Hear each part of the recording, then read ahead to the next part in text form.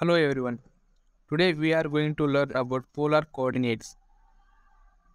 To find the coordinates of a point in the polar coordinate system, consider the figure. The point P has Cartesian coordinates x, y. The line segment connecting the origin to the point P measures the distance from the origin to P and has length r. The angle between the positive x-axis and the line segment has measure theta. The observation suggests a natural correspondence between the coordinate pair x, y and the values r and theta.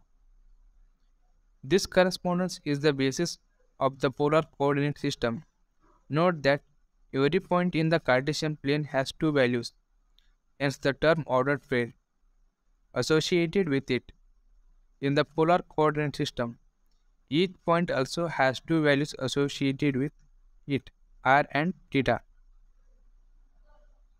Using right triangle trigonometry, the following equations are true for the point P. Cos theta equals x into r, so x equals r cos theta. Sin theta equals y into r, so y equals r sin theta. Furthermore, r square equals x square plus y square and tan theta equals y into x. Each point x, y in the Cartesian coordinate system can therefore be represented as an ordered pair r, theta. In the polar coordinate system, the first coordinate is called the radial coordinate and the second coordinate is called the angular coordinate. Every point in the plane can be represented in this form. Note that the equation tan theta equals y by x has an infinite number of solutions for any ordered pair x, y.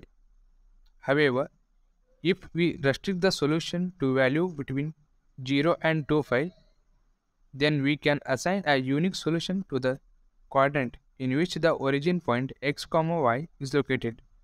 Then the corresponding value of r is positive. So, r square equals x square plus y square. Thank you.